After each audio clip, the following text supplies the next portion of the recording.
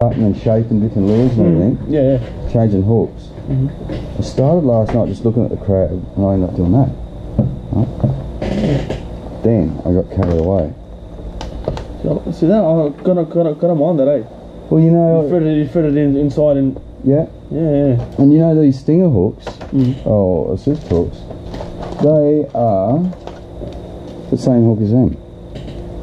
Yeah, they are too, eh? Yep. Can they good hooks, these? Yeah, well, wait till you check this out. I'll just rig it up first. That ain't bad, that. Ain't bad at all. Mate, I'm really excited about this because I was sort of, when we started fishing soft plastics, it was all jig heads. Yeah. In the last 4 years, I've slowly stopped using jig heads. I was thinking the other day, like I still like the heavy weighted heads just to bang in the mud, but then that's where I use blades. Yeah, exactly right. Yeah. Anyway, well, look at stage 2. Oh no. Watch out, it'll get you hooked too. Oh, look at that. Yeah, now look at that. What do you think? I like that.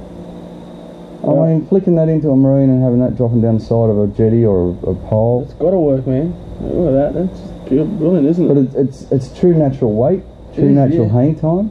And the nippers, I'll just float down, I'll just suck it up. Yeah, but even it's got 3 of the sharpest little deadly hooks, one backwards. Yeah. As I found, see that hook rig there? Yeah. That's the stinger setup that's so successful. One either way, like an ice jig. Yeah. But that's also got that in it incorporated as well. Yeah, so you run they can suck it. They can head bite it. They can suck it in. They'll do anything with it. Yep. Oh yeah, I like that. And then I had like 2 curl tails together on these. Yeah. Well, yeah, it's endless, unlimited. You could start threading rubbers up with one hook and then set the stingers off and oh yeah, it's got to look at another rubber.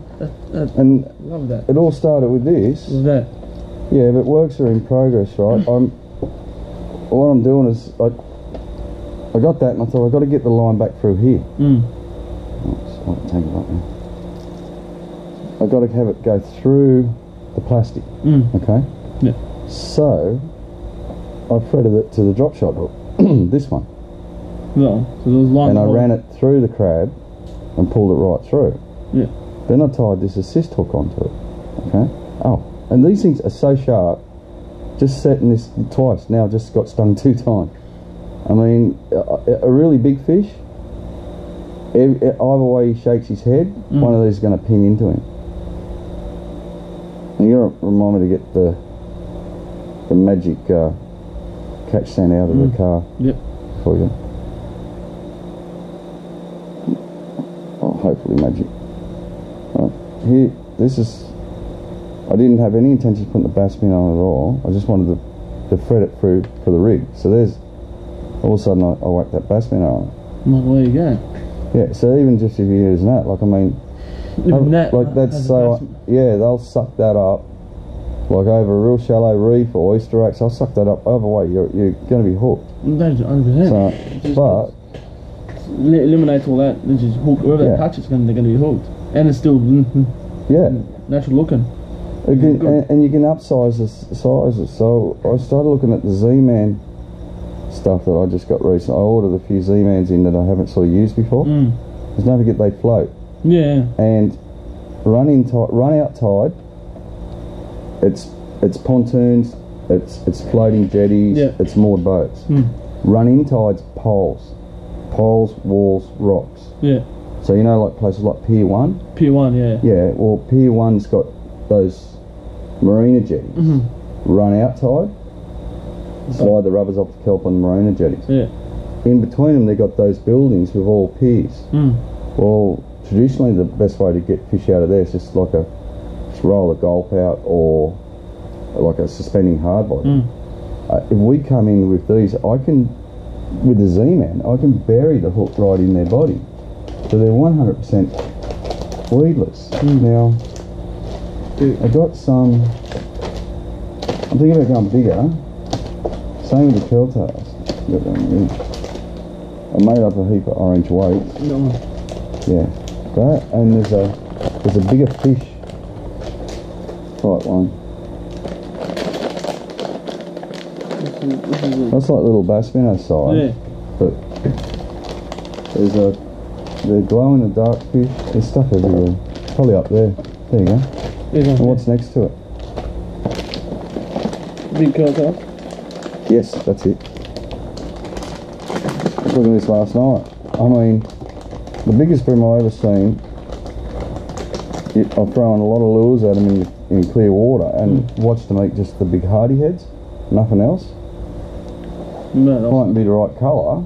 They'll suck that. But if we're running a rig like this through it, this rubber's so soft that the bream will bite anywhere they bite. They'll be hooked. They'll be hooked. So you could really, and what it's got the underbelly of the worm hook.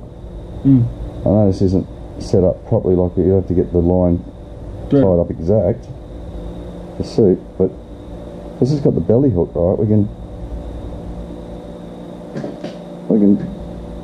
skin pin in there.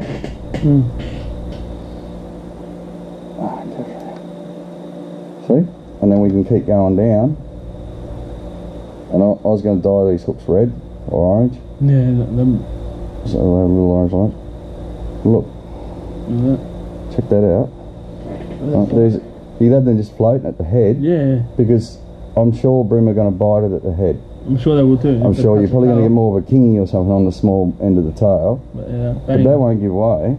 No. And then if you really want to entice them, crab at the front. Yeah. Game on. It looks like it's chasing a crab. Yeah. Look. Oh yeah, I like that. And there's you can't even see the hook, but there he is. They bite down on that, whack straight in. They'll just rip through. Look, I'm hooked already. Ready? That's good. There you go. No, that's definitely something there. Well, 100%. Okay, back to work. That's all we got to do basically. Let's do it. This is the gear we're going to use now. Yep. Anything else we need, we'll grab to Savo. Yep. Let's just sort this out, organise it, pack the boat, do our rods, get your ute down, put this on, and then work out every other problem, because we're going to have a few issues today. No. Oh, make sure I've got a net. I'm pretty sure there's a net in the boat. I'm pretty sure I've got someone in there. We shouldn't need to write a note. Rod stocks this afternoon. Yeah. Okay.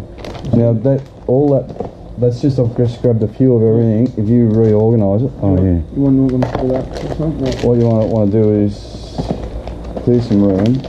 I'll chuck you all the plastics, right? Yep. I'm gonna stack them up in here. Yeah. Yep. Okay. And now, don't worry too much about your gear today. It's all about efficiency. Yep. So we'll have everything in the front hatch. We'll get our little gulp box out. We'll get a small amount of Z-mans. We'll put in one bag. We'll have a hook box. Now don't forget through today we've got rattles. We've got to throw them in. You name it, we've got to try it. Yep. Our dye dips, we've got to make sure that we've got our crab scent, garlic scent. This is a new one of those. Got prawn, yep. I haven't tried the shrimp yet. I'm going to give it a go. We've got sacks. The crabs, we've got to have a crab box. You've seen everything ready. So hey? We've got the gulp, got these. Yeah, they're all new packs, so yeah, just stack them up. We'll try and leave stuff like the crabs in there in the boxes. Yeah. Because they mix. I hate the way they melt down. I've got to try this out. But see, look at the difference here too. Here's a crab with no dye on it. Yeah. Here's a crab with dye. It's very overpowering, that garlic. So if you don't want it too much, just a little tip like that. On the piece, yeah. It gives it, like most of those crabs have got the little red claw on them. So yeah. Alright, I don't know. We'll have to set up all our trebles. We just want to set up a half dozen blades with new hooks and worry about this later. We just want a little bit of everything today. Yeah. Anyway, I'm going to turn this off for a minute.